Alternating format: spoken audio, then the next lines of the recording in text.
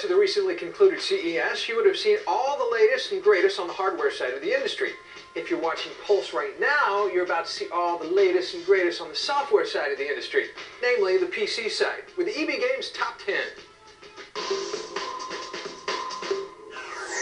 Claiming the 10 spot is the game that brings the pen and paper action of D&D to the 21st century. Neverwinter Nights Gold. Online dating not working out for you?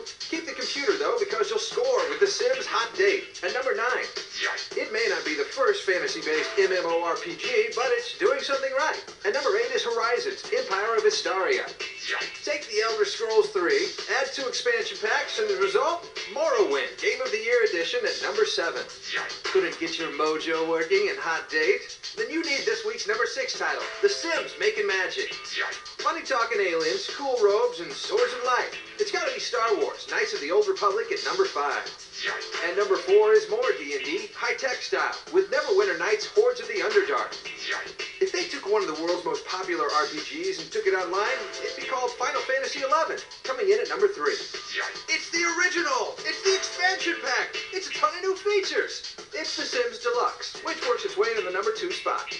And closing out the top 10 and battling its way to the number 1 slot is the 3-pronged perspective of World War II, Call of Duty.